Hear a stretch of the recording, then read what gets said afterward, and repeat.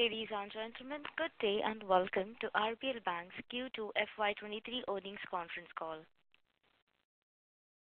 As a reminder, all participant lines will be in the listen-only mode, and there will be an opportunity for you to ask questions after the presentation concludes.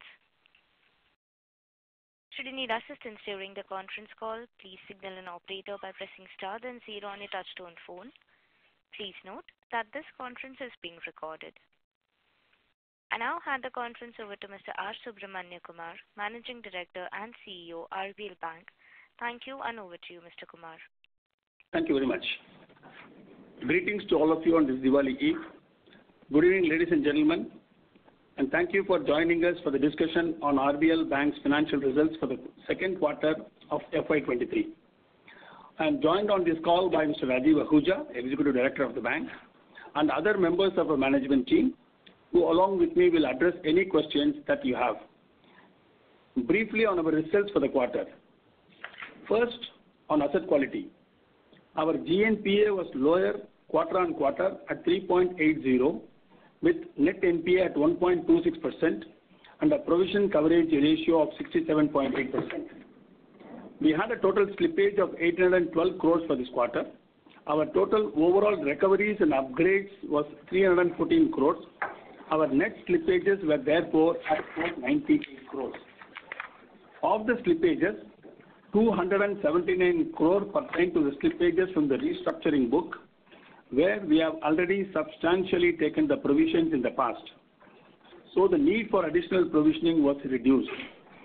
In the case of slippages from microfinance restructured, you will recall we had identified the customers where we saw potential stress and made additional provisions in the March quarter.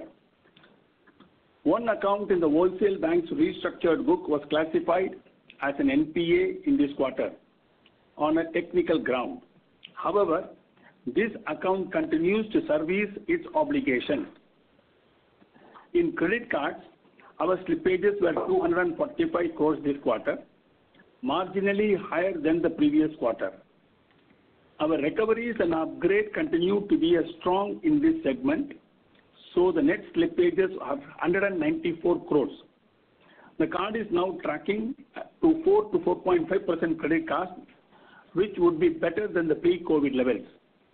Our slippages in other retail was 221 crores, of which 66 crores pertain to the impact of out-of-order circular of Reserve Bank of India. As in the previous quarters, these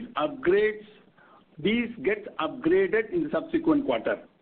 The net slippages in the retail were 65 crores because of upgrades. Our net restructured advances stood at 1.87%, down from 2.35% in Q1 FY23. To talk about the provisions. We took a total provisions and advances as NPA, restructured and standard asset provisions of 296 crore in this quarter, as against 329 crores last quarter. We had recoveries from written-off account of the amount of 70 crores. The net provision on advances therefore was lower at 226 crore as against 249 crore in the last quarter. The credit costs for the quarter were 39 bits and 82 bits for the half year as against 374 bits for H1 FY22. We have also given you a detailed breakup on provisioning in slides 20 to 22 of our presentation. Our PCR stood at 67.8 as against 72.5% last quarter. Briefly on advances. Our growth journey has resumed with an overall advance growth of 4% Q on Q and 12% YOY. Our disbursals in retail were approximately 2,800 crore this quarter, and we expect our disbursal run rate to continue to grow in the coming quarters. As a result, this quarter, retail advances grew 6% YOY and 7% sequentially. The wholesale advances grew 20% YOY and 2% sequentially. Retail to wholesale advance mix stood at 52 and 48 respectively. Within retail, cards grew by 17% YOY, microfinance by 8% lower YOY, but showed a strong growth of 22% sequentially. We have moved away from stagnation in this business to steadily accelerating the growth. Home loans grew 123% YOY to 3,450 crores, and tractor loans on a lower base by over 474% YOY to 540 crores. In microfinance, our book originated from 2021 onwards till now accounts for 87% of our microfinance advances, which have an NPA at less than 0.5% in this book, indicating that the stress in the book is broadly mirroring the pre-COVID levels. In credit cards, we added 5.2 lakh cards this quarter. Our spends per card is also growing well with an increase of 8% YOY. As I mentioned earlier, the credit cost in this also now trending lower than the pre-COVID levels. Coming to deposits and liquidity. Summarizing the quarter, total deposits grew 5% YOY, the CASA deposits growing 7% YOY, and retail and small business deposits growing 4% YOY and 4% sequentially. CASA ratio was 36.2%, and retail and small business deposit ratio as defined under LCR was 41.3% as of September 2022, as against 39.7% last quarter end. Our liquidity levels continue to remain high with the average LCR at 156% for the quarter. Our cost of deposit was 5.14% for the quarter. Our focus continues to be to grow granular small ticket deposits, while our overall deposit numbers will not increase given the headroom in our credit deposit ratio and our surplus liquidity, both of which will be absorbed naturally by the credit growth in the coming quarters. We will keep increasing the share of retail deposits in the overall mix. So we expect to see the proportion of retail deposit as defined under LCR in total deposits to accrete at 5 to 6% every year. On capital, our total capital was 17.4% and our CET1 ratio was 15.9% as of September end, as against 17.5 and 16 as of June end. Briefly on other aspects of our operating performance. YOY NII grew 16% and 4% sequentially to 1,064 crores. Our NIMs this quarter was 4.5%, 40 bits higher YOY and 10 bits higher sequentially. Other income was at 583 crores for this quarter, lower marginally by 2% YOY. The core fee income, however, grew 7% YOY and 2% sequentially to 544 crores. Total revenue at 1,648 crores for the quarter was flat sequentially and 9% higher than last year. Our OPEX this quarter was 1,135 crores, sequentially just growing at 2% only. The PPOP this quarter was at 512 crores and profit after tax was 202 crores for the quarter, the flat sequentially. Our profit for H1 FY23 is 403 crores as against the loss of 429 crores for H1 FY22. I want to touch upon some of our new initiatives which we have finalized in the last few months. I had briefly spoken in the last call of our plans on to focus in the areas of rural vehicles, two-wheelers and used cars, housing and small business lending and other retail products to build a new niche. I am happy to report that our new forays into two-wheeler, used cars and gold loans would be ready to launch in this quarter. At the same time, our scale-up in the nascent businesses of housing and tractor loans is building traction as well. Our overall plan is to increase the share of these loans to 20% plus of the overall advances mix in next 2 to 3 years, while maintaining the growth in our existing verticals of credit card and microfinance. The outcome of these product launches is to provide greater predictability of the earnings while contributing an increasing share of the overall advances by financial year 25 end, therefore creating a solid base for the scale-up in the next planning cycle. Leveraging the bank's presence in Tier 2 to Tier 6 locations through the bank's branches and RBL FinServe branches to acquire and service customers and on-ground monitoring. The creating right to win through efficient use of technology and processes. For example, we launched our rural vehicle business in tough conditions during the COVID phase, and we built a different model by digitizing the entire process end to end. And that is the same operating model we are using to build both in two-wheelers and used cars. Provide the points of distribution with additional products to aid the customer acquisition, retention for creating an engaged customer base. Our main goal, born out of our past learning, is to address through our new initiatives greater operating leverage for customer acquisition, engagement, and service. In the past, our bank has not effectively cross-leveraged our various business segments, leading to low penetration of multiple products to the large customer base that we have. Our approach is to drive assets to liability customers and vice versa. While we are certainly not the first bank to talk about this, our primary goal is to do a better job at bridging this gap to create a sustainable operating leverage. On an overall basis, therefore, we will look to grow our advances as 15% this fiscal and at approximately 20% plus over the medium-term basis. We will look to fund most of the advances growth through granular deposit growth, which means that our target would be to grow the granular deposit at a similar rate. On our income and expenses, given the growth in our business is now back on track, we expect to see improving income levels in the coming quarters. On the other hand, our expenses base and therefore our operating profit has been affected by the expenses we have incurred and are incurring in the branch expansion and related employee additions, technology refresh across the bank, cost of new businesses set up, etc. We fully appreciate that there has been a concern in your minds on our OPEX levels. Outside of our new business, where we are making investments, we are looking at every line of cost and running cost optimization projects to focus on reaping greater benefits from the expense base. You would have noticed we were able to contain the growth of the OPEX cost, and it is at 2% level sequentially. The benefits of this would start showing up with a lag from Q4 this fiscal with an improvement quarter on quarter thereafter. I will end my speech by reiterating some of the key points.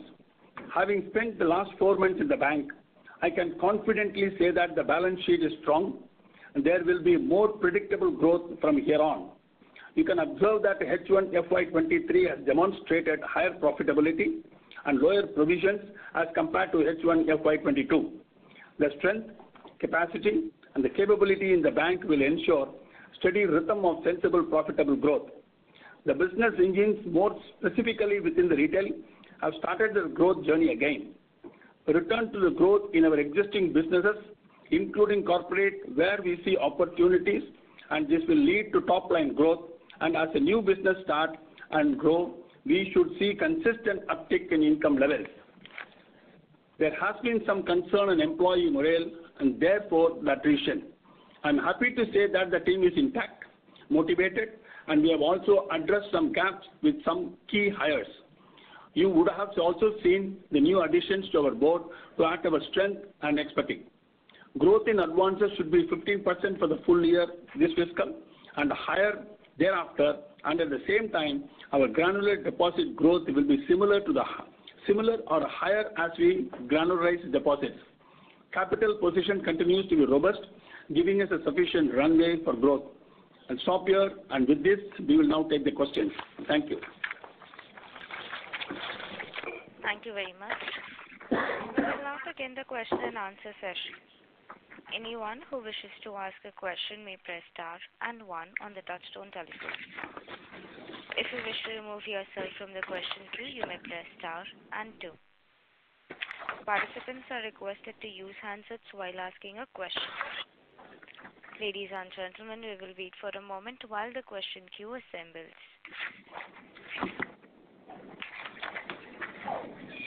The first question is from the line of Kunal Shah from ICICI Securities. Please go ahead. Yeah. Hi, sir. Wish you a very happy Diwali.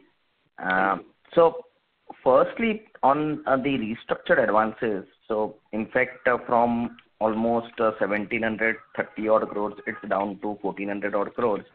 But we are seeing that maybe whatever has been the delta in this quarter, significant part of it has slipped into NPL. Okay, so almost like 280 odd crores of the reduction of 340 odd crores have slipped into NPL.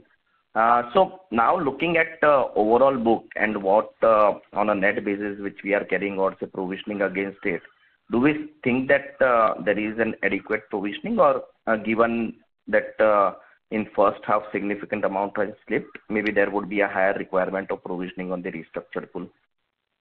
See, with regard to the slippage on the restructured book, I want to divide in two parts. The one set is from your microfinance book, which has been restructured. The second is the restructured book of the wholesale. One big account which has slipped from restructured book in the corporate is purely on technical ground, and this account is performing, or all the repayments are coming intact. So there is no need for additional provisions as far as this particular book is concerned. With regard to that other remaining book, I will ask Jaideep to give the numbers, and you'll be able to understand. Yeah, so Kunal, restructuring, as Mr. Kumar said, the main item that we were anticipating was microfinance, which we had taken adequate provisioning, and that is kind of slipped. Now going forward, I think we have some tail left, but again, since we have a healthy provisioning on that, we don't expect that to make a dent in the credit costs going forward. One technical, so the reduction therefore in restructured book is partly due to slippages, partly recoveries, but skewed in favor of slippages because of the one single wholesale account. Yeah, so when we look at business loans of 1,060 odd crores in restructured, on which there is 130 odd crores of provisioning, and even credit cards, okay, when we look at it, 130 odd crores of portfolio with hardly like 14 crores of provisioning on that pool. So does that seem sufficient, or maybe we will see that coming through over next couple of quarters? Yeah. Yeah, so retail because credit card, I think maybe that can really slip into NPA. Yeah. Yeah, I will answer that. On retail assets, Kunal, this is LAP and therefore secured, so we really don't expect an LGD issue here, even if there are slippages. In general, our expectations are 8 to 10% of slippages from the restructured book over the next 2 to 3 quarters, as and when the morat comes out. On credit cards, this restructuring is a technical restructuring which is more than a year old. So honestly, there is nothing to it.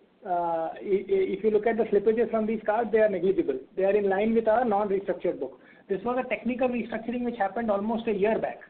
So it has been perfectly performing. There is no morat on this book over the last 12 months.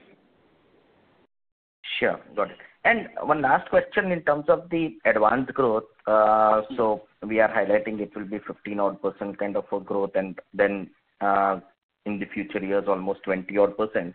So garnering deposits is going to be very critical, and this time also it's almost flat. So at what spread we would be doing the incremental business, and what kind of impact it can have on margins, given that focus will also be in terms of getting the granular deposits? See, the first, with regard to the deposit, advances growth, it is going to be at the mid-tier range. So today we have the yield in the range of 21% in our credit card and around 17-18% in our microfinance. The retail growth which we are looking at is going to be secured, number one. Second, it will be in the range of 11 to 14% range, which will be filling up our yield. So it is better return than what we have been getting it from our, had we grown our wholesale book. The second, with regard to the deposit mobilization for that, as I said clearly, that we are moving away from the bulk deposit, and you would have seen that LCR has grown by 7% sequentially, which was earlier was not growing. So the granular deposit and the CASA is going to be the focus. If you look at that, we are able to clock the granular deposit at 41.3% within that overall 80,000 crore what we have. We have an ability to grow that segment from what it is. We will be reaching around 44%. The idea is that today we have a surplus liquidity of somewhere around 7,000 crores, right? So that with our intent to retain our LCR at 120%, the 7,000 crores can be deployed even today with the current level of the deposit only. There is no compulsion to grow the deposit. As we move forward, our ability to collect the deposit is coming from the two factors. One, we have not leveraged our 800 plus branches of our FinServe, which is now eligible to collect our liability franchise also, which we haven't done so far. The second, our 507 branches which are operating today have an ability to increase their account. One thing I can say with confidence is that number of accounts which we mobilized and that lead segment, that is insignia, signature and those segments maintaining an average balance of around 5 to 7 lakhs is doubled in last 1 year. So we will be in a position to start improving our granular deposit from the current level of 36.2% the CASA to around 38% by the end of this year, and granular deposit from 41.3 to 44, which will trigger the CASA growth from the current level of 7% into the low part of around 12% or 13% of the CASA, which will add up to our deposit to meet our current level of growth what we are planning it. And this will consistently move in the next year also. Okay, got it, yeah. Thank you, and all the best, yeah. Thank you, Kunal, thanks. Thank you. The next question is from the line of Matthew John, an individual investor. Please go ahead. Sir, I just want to check out with respect to the communication from, is there any communication from RBI with respect to continuation of the RBI nominee Yogesh Dayal in the board, given the continuous good performance of the bank for the last 3-4 quarters? Normally, these kind of communications are not written because it was appointed by RBI and they will take a decision with regard to his continuation otherwise. Otherwise, he is there for 2 years as per the terms of appointment. We don't get into that communication. We do not want to speculate as well. Okay, thank you. Thanks. Thank you. The next question is from the line of Anand Dama from MK Global. Please go ahead. Yes, sir. Thank you for the opportunity. Sir, the slippages that we saw during the current quarter, you said that one of the corporate accounts has slipped on technical basis. So can you provide some more details? And now that we have had spent good amount of time, so any analysis of our overall corporate book, BB and below, any incremental stress that we see over there? See, I just made a statement in my opening remark that the balance sheet of the bank is strong. That statement I make after analyzing the balance sheet, which includes the wholesale book, retail book, microfinance and credit card. So I said very clearly that the credit card continues to be the credit cost of somewhere around 4 to 4.5%. And I also said that incremental increase which we have seen in microfinance has seen the slippage of only 0.5%, which is, I would rather say that far better than the performance which has been doing it earlier. So one thing we have done it is in all the retail and other things, we have strengthened our collection mechanism so it doesn't give me any shocker or it doesn't give any concern with our collection mechanism. So retail, which is today at 52%, it just market accepting for the restructured book, which we said that clearly this is one where if at all there is a concern comes, it is going to come from the restructured book. However, the restructured book is fairly well provisioned. It may not be creating much concern. It's been moving forward. And one thing is that from the written off account, we also stated that around 70 crores has been recovered, which gives a comfort that these accounts, even if it slips, we have an ability to collect them. With regard to the LAP, which is a retail, even if it slips, we have always talk about restructure now. Even if it is slip, it is going to be secured. The ability to recover is definitely higher than what it is. Now coming to that 48% of the wholesale book, which has a commercial as well as on our accepting for the natural phenomena which is going to happen, we don't envisage anything which demonstrated with our GNPA reduction in the last 4 quarters. That GNPA reduction will continue from what you have been seeing it now in future as well. Hope it addresses your concern. Yeah. So basically, sir, we also had old NPAs like CCD and all. So any hope of resolution in the near term that you have? What is that? Come again? So we had a lot of these old stress accounts like CCD and some other large accounts were there. So any resolution over there that is expected? See, CCD recovery is happening. It was around 200 plus crores. It has come down to 70 plus if I remember as a group. McCoy, you know pretty well that the one which is going on in NCFT, we don't have anything else. I think, Anand, just to be clear, the recoveries are happening. And I think they will continue happening over the next few quarters. Obviously, none of them are structured around, interbank agreements or somewhere NCLT or private transactions. But I think that effort is already on, and some of that is already reflected in our net credit costs over the last couple of quarters. Yeah, in fact, Kunal, wholesale, for example, has been running negative credit costs for the last 2 quarters. Okay, sure. And lastly, anything on OpEx that are we largely done with the OpEx that we have seen, or the OpEx should remain elevated for next 2 quarters as well? You make a comparison of the OpEx of the sequentially, we have grown only by 2%. That kind of control will continue. Okay, sure, sir. Thanks a lot. Thank you. The next question is from the line of Shubhranshu Mishra from Phillip Capital. Please go ahead. Hello. Good afternoon, sir. Thank you for the opportunity and happy Diwali to the entire team. On the credit card piece, sir, I just wanted to understand what is the split between Bajaj Finance and other sourcing, both in terms of CIF as well as in terms of acquisition. And also, what would be the ROA on a steady state basis for each of these portfolios? And my third question is, what is the total payout that we do to Bajaj Finance on an annual run rate basis, and what would be the various components of these? Thank you. With regard to the first one on run rate, I will ask Vikram, who is just heading that credit card. With regard to that BFL and other things, we will incur. Jaideep, you want to add something? Yeah. So I'll take that. Basically, on a book basis, we are roughly 55-45. On the incremental sourcing basis, we are approximately 70-30, 75-25, depending on how the other partners source in a particular quarter. So that's the run rate, and this run rate will start moving back towards 50-50 over the medium term as our other partners continue to gain traction. The ROAs, steady state ROAs, we would expect in this business at an overall cards level should be in the range of 4 to 4.5% when it is fully leveraged, and the credit costs are, let's say, as per the model credit cost. And that is true for whether it is a Bajaj Finance portfolio or some other partner portfolio, depending on the maturity of the partnership, it hovers in that range. I don't think we can comment on specific line items on how we pay Bajaj. Largely, it is related to sourcing and some performance of the card. For example, we do have some spend share. So the better the customer spends, we do give a share of that to Bajaj because they also continue to incentivize customer spend through their network of stores and stuff like that. But I would not want to get into details on that because that's a private partnership. So just to confirm, my own calculation is we roughly do around 550 to 600 CR kind of a run rate. Is it closer to that, sir? As I said, I would not want to comment on that. Right, sir. Sure. Thank you. Happy Diwali and happy Dhanteras. Thank you. Thank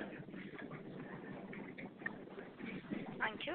The next question is from the line of Himanshu Taluja from Aditya Birla Sun Life Asset Management. Please go ahead. Hi, sir. Thanks for the opportunity. Just few questions at my end. Firstly, on your since you are guiding for a loan growth of 15% for this financial year, but if I look at my deposit growth for the last 2 quarters has been on a flat. So what is the deposit strategy here? And what is the deposit and what sort of growth that you expect basically to garner on the deposit front? That's my first question. I already explained earlier. Anyway, for your sake, I'm telling you, we are going granular deposit. Our LCR is now 41.3%, which will become 44-46%. And today we have a surplus liquidity of somewhere around 7,000 crores, which is sufficient for us to clock around 15% growth, what we are talking about. Therefore, we are capable of raising the deposit as and when need arises. We will be able to manage it. Okay, sure.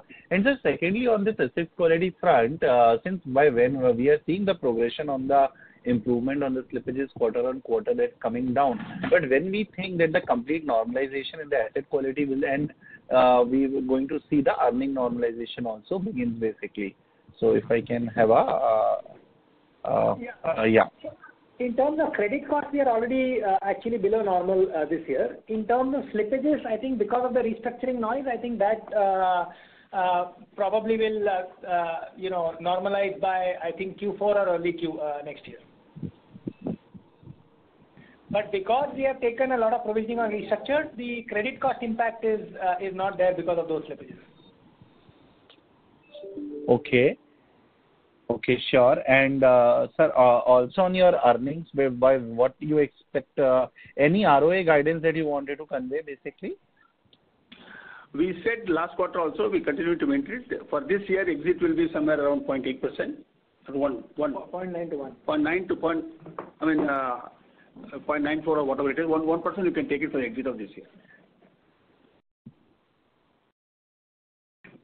Sure, sir. Thanks. Thank you. The next question is from the line of Saurabh from JP Morgan. Please go ahead. Hi, sir. Just two questions. One is, can you give some color on this incremental sourcing you're doing in micro banking? The book has gone up 22% quarter on quarter. So that's first. And second is on this NIM quarter on quarter. Fair to say this is just largely back to repricing. There is no mix improvement you have seen per se in the QOQ NIM improvement. These are the questions. Thank you.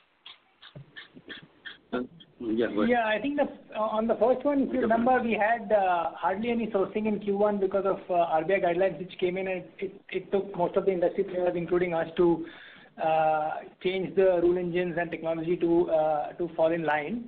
And therefore, obviously that fell in line by late June, early July, and therefore we've had a fairly good sourcing for this quarter. And I think that trend will continue and probably even improve going forward. Our expectation is that we should get back to a book size of where we were in March 22, which was around 7,000 plus crores. So March 21, we were 7,100. We'll reach that by end of. Get there by somewhere around that by end of this year.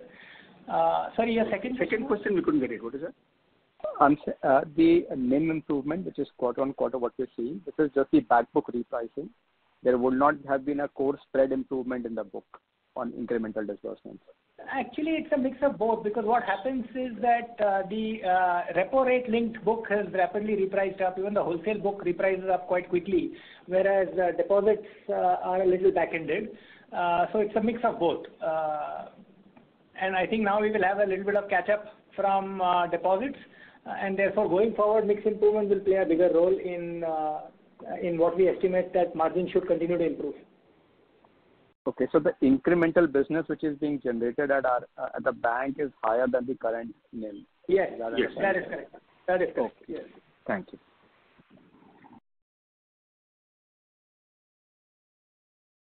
Thank you.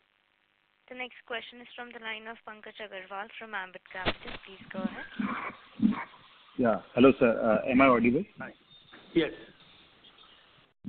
So you said that your ROA in credit card business is roughly 5%, and if credit card business is roughly 22-23% of your book, you should be roughly making 90 to 100 basis point ROA from credit cards alone. Now your blended ROA is even less than that. So how do we reconcile these two numbers? So Pankaj, two things. Sorry, I should have clarified. 4.5% is PBT ROA. Second, the denominator for that is the loan book. If you have to look at the balance sheet, which is what you're looking at when you look at the overall ROA, you need to deflate it by treasury assets, which don't have much ROAs. So that is about a third or 30% higher. If you deflate that, you will be able to compare it with the bank. We do have businesses where we are investing. For example, retail assets, we are continuing to invest, so it will not necessarily be making money. Similarly, branch banking, where we are continuing to add branches. So there will be areas where we are continuing investing. And there will be businesses like wholesale, which has now come back to profitability after the provisioning issues that it saw 2 years back. So you have several parts of the businesses. Sometimes some is doing very well versus others. But sir, if you like gross up this credit card loan book with your, because you also have CRR, SLR requirement, right, which is similar to other businesses. And if you make it 4 steps, what should be the ROA, comparable ROA which you report on overall assets? So that should be down to somewhere in the 2.5 to 3 range. Okay. Thank you, sir. This is helpful. Thank you. Thank you. Thank you. The next question is from the line of Rishikesh Oza from Robo Capital. Please go ahead. Hi, sir. So firstly, can you provide any guidance on cost to income ratio going ahead? See, today the cost to income ratio is somewhere in the mid-range of 60-65, and this is continued to be retained in that range for another 2 quarters because we're investing in our branches and we'll be investing in our employee, we'll be investing in the technology also. So going forward, it'll stabilize and start looking down from mid of next year. By end of FY24, you'll be able to see them in the range of around 60%. Then the efforts will be on to bring it down to 54 the year thereafter. Okay. And can you please indicate on credit cost, what credit costs are we seeing for H2 and next year FY24? So we are sticking to our guidance of give or take 2%, less than 2% for this year. We haven't given specific guidance for next year. Okay. Okay. And out of your slippages for this quarter, gross slippages in 812 crores, how much is from restructured book? Around 280 crores. 280 crores, 279. Okay. So that is gross, right? Correct, yeah. Okay. Okay. Okay. Thank you very much. Thank you. The next question is from the line of Rakesh Kumar from Systematic Shares. Please go ahead. Yeah, hi. Thanks a lot, sir.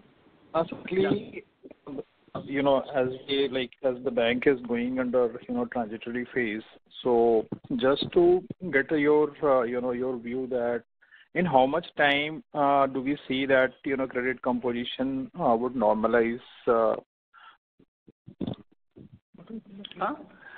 The credit composition even now is normalized. There is no abnormality as far as the credit composition is concerned. The composition will undergo a change as we move forward in our line with more of a retail, and I said that by end of 25 will be around in the 60-65 range will be the retail book, and the remaining 35-40 will be our range of wholesale book. And within the wholesale book, there will be a credit composition will move away from the bulk deposit commercial bank, where our yield will be slightly better than that of our investment in the corporate book. In retail book, there is going to be a credit card which will continue to grow as it has been growing hitherto, and in microfinance it will continue to grow the way we have been doing. At the end, if you see it, we may have the end of the balance sheet with 10% of the microfinance, 25% of the credit card, and 25% of all other secure retail accounts remaining as a corporate book. Approximately around this, what the composition as we move forward. So, as per your calculation, this entire, change would take at least maybe around a year or so. This is a continuous one. Today we have 21% in this balance sheet book of 21% is in the retail segment what we have, and we have around 23% is in credit card and around 6 to 7% microfinance. That will keep on increasing it depending on as we move for the total growth. If the total growth is 20%, this will also be growing. The run rate of the secure retail will be higher than the run rate of others. Okay. Thank you, sir. Thank you. Thanks. Thank you. The next question is from the line of Krishnan ASV from HDFC Securities. Please go ahead. Yeah, hi, many thanks. I hope I'm audible. I just had a couple of things. One on the deposit strategy. I'm sorry I'm getting you to repeat this. I know what you mentioned about improving your retail deposit mix from 41 to whatever number that you want to take it. But how do you intend to take it? If you could just articulate that a little bit, number one. Number two, does the RBI have any view on how far you can take your unsecured mix, both credit card plus MFI together? So today you are at about 30%. Is this inelastic one way, or does the RBI typically advise banks on how they want your asset mix to move over a period of time? Yeah, coming to the second part of it, normally there will not be a prescription will not be given. There will be a business model will be undertaken by us. As per the business model which has been decided and which we have earlier communicated, we are strengthening it with our revised model today is that we will be increasing our secured portion in the retail to that of whatever the number to 25%. Overall, the retail, secured portion is going to be somewhere around 50%. Yeah, within 60%. secured will be about 50-50. Yeah, secured today the secured is little lesser, and we will be touching around 50 to 55% will be the secured. This is the plan which we have drawn for the next 3 years by exit of FY25. We will be discussing, we will be engaging with our SSM, is the one who is sitting here, who will be looking at it, and I don't think that beyond that they don't give any prescription. First point, coming to how we are going to grow the deposit. First is our branch, where we are going to introduce the asset product which we have not been marketing or sales through the branches. You also will definitely appreciate that the asset leads to a lot of liability growth.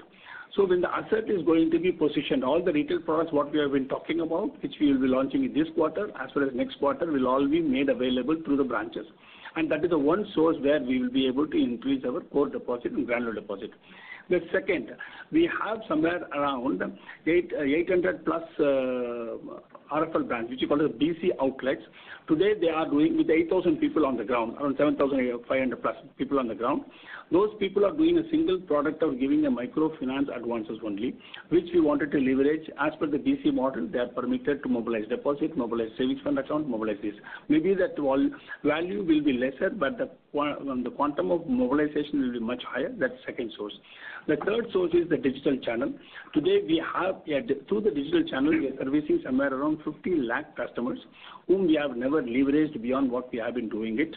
We are using them through our partnership model, and this will be leveraged. We have already established a strong analytics team, which is already started publishing or rather doing analytics to find out the exact people who can be reached within this customer base of 50 lakhs in the payment space alone, and plus 11 lakhs of all the customers. How many of them can be moved to the liability? And we have another 4.6 million customers in the credit card. Majority of them are not into the liability space at all. Again, we are leveraging our analytics to see that how many of them will be able to leverage for the purpose of our liability product. So this is how the plan of action which we have. This plan of action is in the various stages of implementation. By end of this year, we will be in a position to complete all the plans what I said and into the implementation. Implementation itself will be completed. Thereafter, the benefits will start accruing to us. Okay. Thank you.